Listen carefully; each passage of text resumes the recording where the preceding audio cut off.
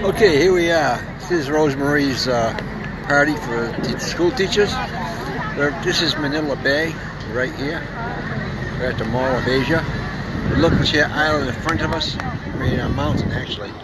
You see it off to the right, going up with the clouds. And over there, the pollution clouds are in the way, but that is where Mount Summit is. About maybe 45 to 50 miles from here. This is the beginning of Manila Bay. That's where the Japanese had a they had a big mountain up there. They I don't know what you want to call it. They captured it. That's the Baton, right over there. Baton March and all that. Like I said, that mountain is Civic Bay, around the corner. You look to your left, right about there, to the left of the screen. You'll see that's where they went up from this. That's Civic Bay area. You look around, this is the Mall of Asia.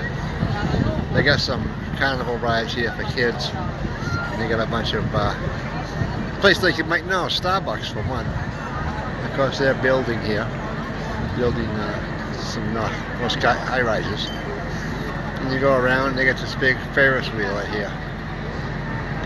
There's a bunch of hotels. And a lot of these casinos along here. So that's about it. We'll walk along a ways here for a ways. And they got a boat ride down here you can take. You know, a little boat ride around the bay a little bit. This is a huge bay. It's I don't know how deep it is. Not that deep, I don't think.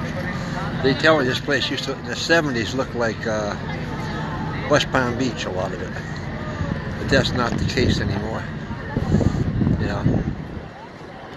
So this is Manila Bay, the beginning.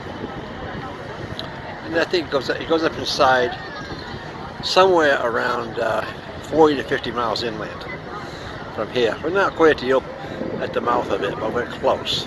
It's probably about, 8 to 10 miles off to my left. So this is Manila Bay area.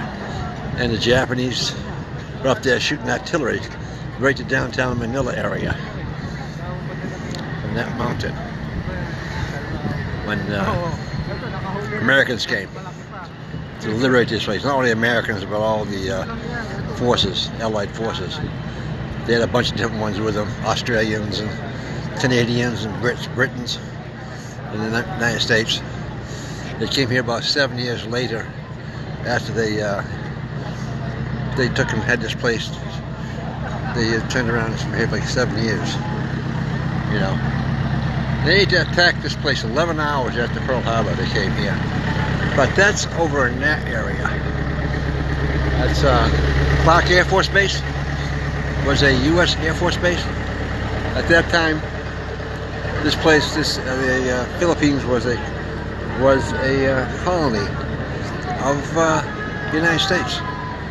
The United States got it by somehow a trade-off or something to do with the Spanish-American War. The Spanish gave them this, and not a shot was fired, so to speak. The United States got it, and I think it was like 1 year afterwards or less, after the war, that they turned around and gave the Philippines their independence. They did it on the 4th of July, I think around, and again around 1955 or so, they changed their independence dates back to the day they got the Spaniards pulled out of here. That was in June, I think, June 27th or thereabouts.